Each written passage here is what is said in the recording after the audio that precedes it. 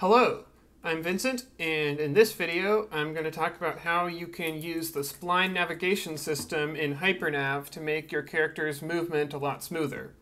In the last video I talked about how to get everything set up to get the agent pathfinding, so if you haven't watched that one yet, you're going to want to go ahead and do that, or else this video probably will not make a whole lot of sense. But I'm going to assume that you've watched that, and let's get going. So on our agent, we have this nav agent from the last video, and all I need to do to make splines work is remove this component and replace it with a spline nav agent. I'm going to go ahead and reassign this reference to the new spline nav agent. As you can see, spline nav agent inherits from nav agent, which means we can use this in any way we could use the nav agent before. So I actually don't need to modify any of the code in Agent Controller. Everything should just work right off the bat.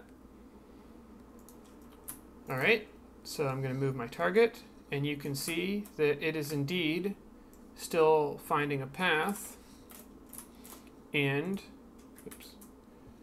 it is now using a spline to make the path a whole lot smoother.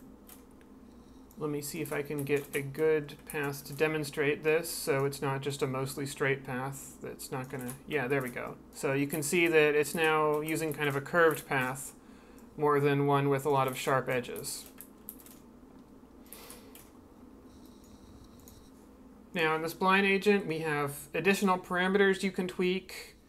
You can look at the documentation to see how each of these works.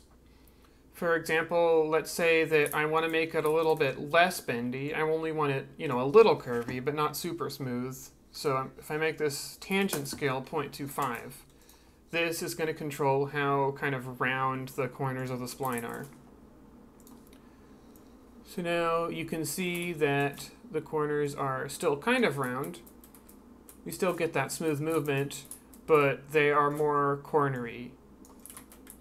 So that's kind of just up to you how smooth or how round you want the corners of your path to be. Now you also might notice that when the agent goes through these redder sections, these are the more curved sections of the spline, it slows down. Now we might not want that. In this case, the agent can move perfectly along the spline because there's no acceleration. So there's really no need to slow down at the more sharper curves of the spline. So we could set this max curvature slowdown to 1. I'm just going to also revert this tangent scale to demonstrate this better. But setting this to 1 will pretty much just mean that the agent no longer slows down on sharp bends. You can also decrease that max slowdown to an even lower value if you want it to slow down even more. Alright, then for the additional properties in here, I will leave it up to you to check out the documentation and play with those to see what works best for you. Anyway, that's it for this video.